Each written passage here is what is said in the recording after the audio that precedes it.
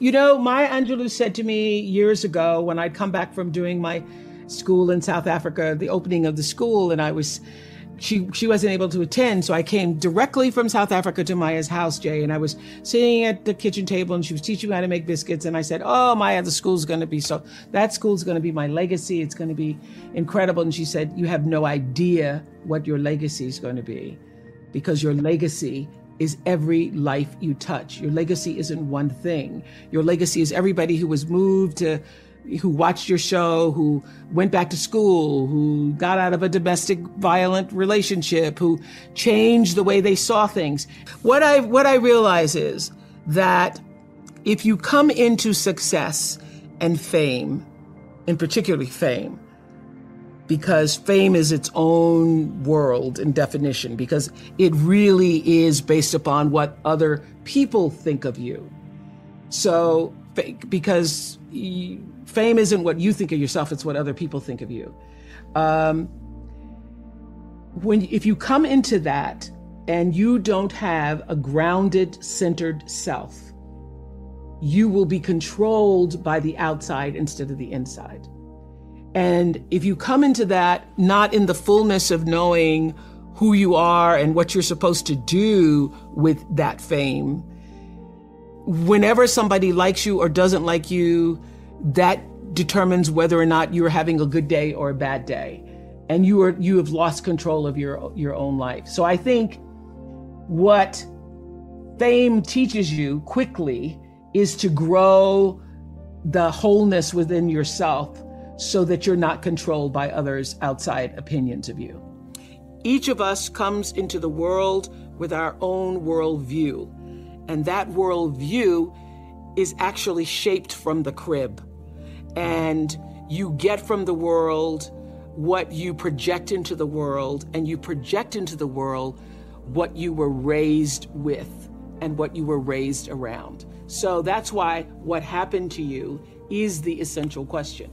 I want people to understand, most importantly, that when you are arguing with a friend and they act like they can't hear you because they're arguing so strongly back at you, they really can't, because of the way the brain is structured. So when you're in fear mode, anxiety mode, when you're really amped up, both of you need to calm down, take a walk, take a break, and come back. Well, you start with understanding that your cup being full is how you allow yourself to give to other people.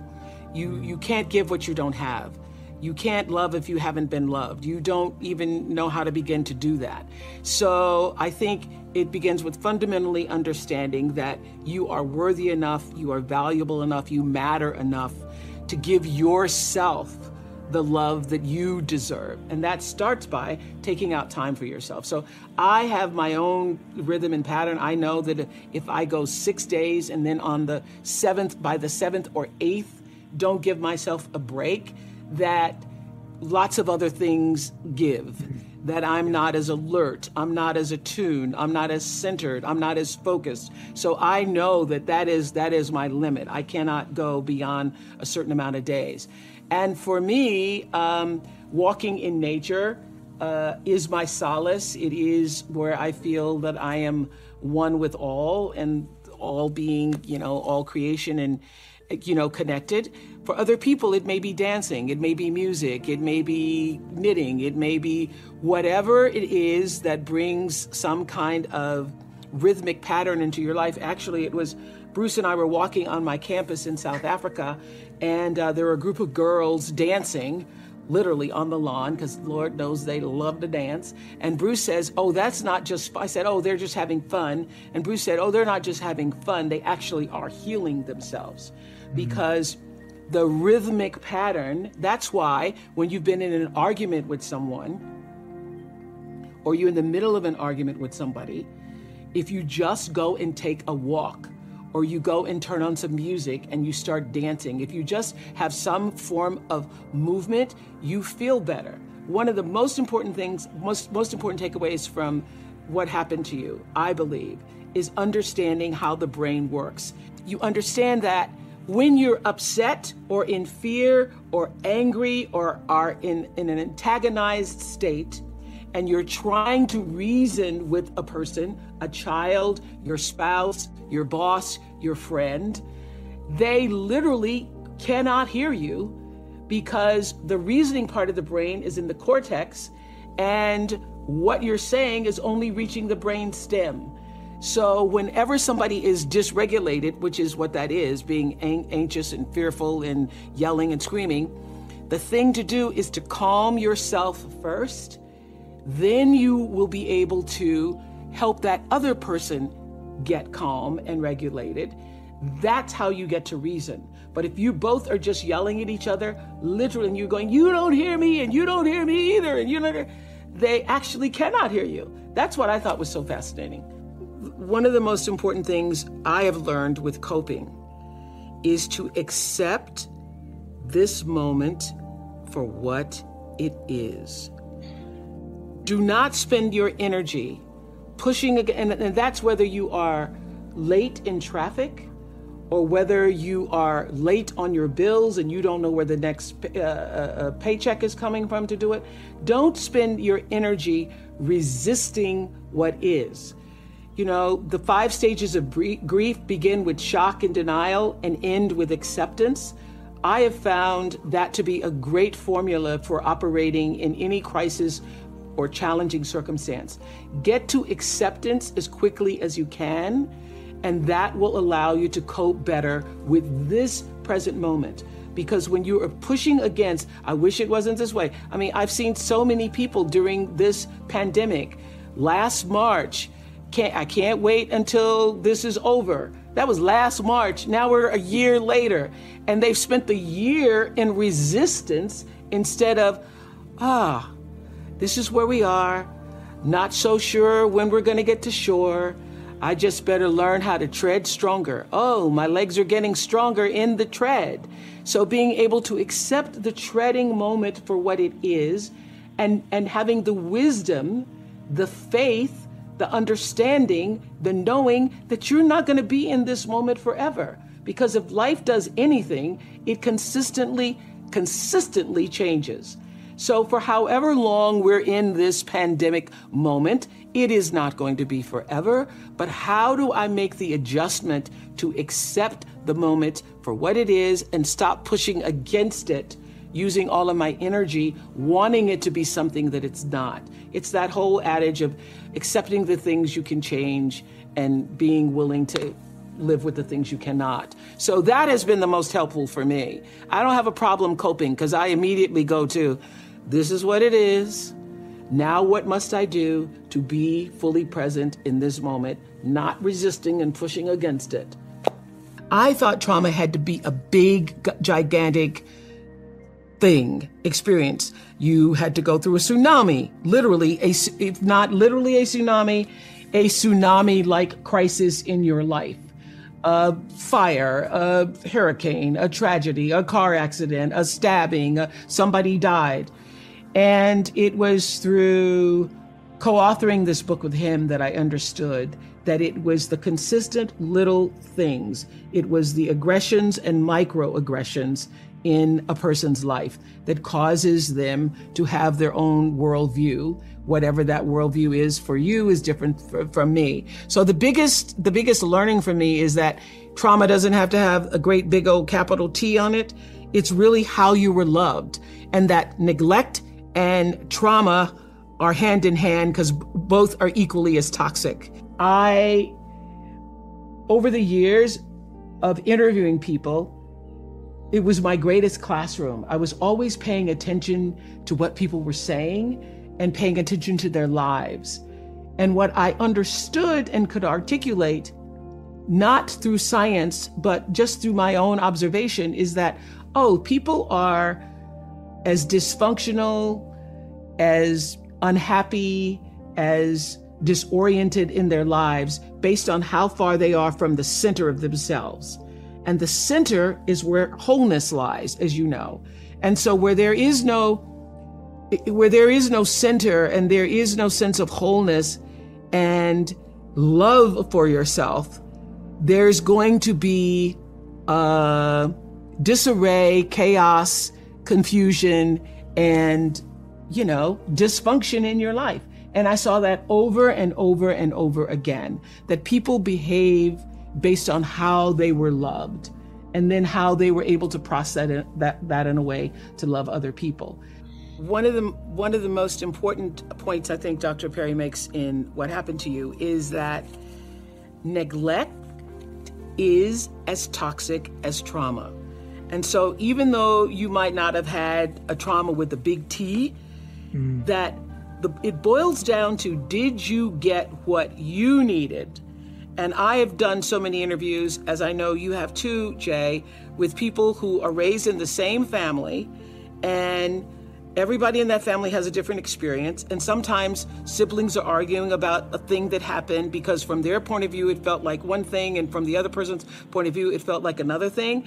Well, that is the reality of life, that you can have 2 children, 4 children, 6 children raised in the same household, and they experience the love of their parents differently. And not all the kids could have gotten what they needed, and some of the kids got what they needed. So neglect is you not getting what you needed for your worldview, for your personal approach to life, your sense of self-values, your sense of self-esteem. And so I have seen in the thousands of interviews that I've done over the years that the level of dysfunction in a person's life is almost directly proportional to how they were loved, what happened to them, and how they were able to receive or not receive that love. So the what happened to you isn't, just for people who had the big T traumas, but it literally is what happened to you. Were you loved? Were you not? How were you loved? How was that love applied in your life? And were you able then to apply it in the rest of the world?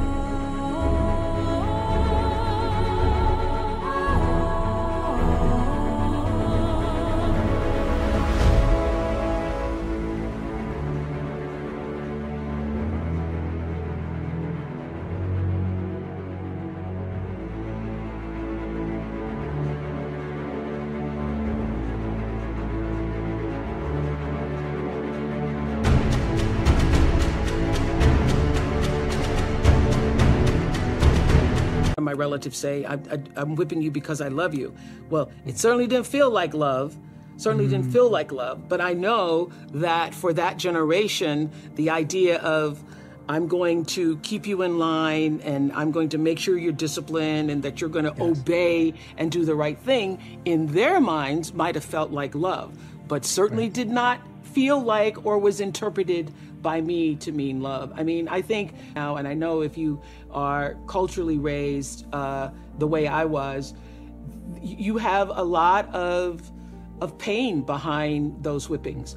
And I remember doing a show on the Oprah show years later talking about should children be spanked, and a black woman stood up and said, well, I got beat every day, and I was in the choir and my father beat me in front of the whole congregation in church, and I turned out okay. And I'm like, did you really? Because anybody who's ever been hit realizes the humiliation of that. What you feel more than anything, even as a little kid, is the humiliation of it. And what you are being told in that moment is that you have no value, that you are worth nothing, that you are so worthless that I get now to lay my hands on you and physically beat you. So it takes a lot, and I would have to say that it was a lot for me to overcome, to begin to understand that my life was of value. And as I say in What Happened to You, what did that for me were relationships with my teachers. I could cry right now thinking about the teachers who stood in the gap for me and made me feel valued, made me feel important. So it was only at school or speaking in church that I felt a sense of I mattered, that there was some meaning and purpose for me in life. I, grew up in these circumstances where I should have no self-values, no self-worth. But Bruce, as he explains in What Happened to You, you don't have to have it come from your family.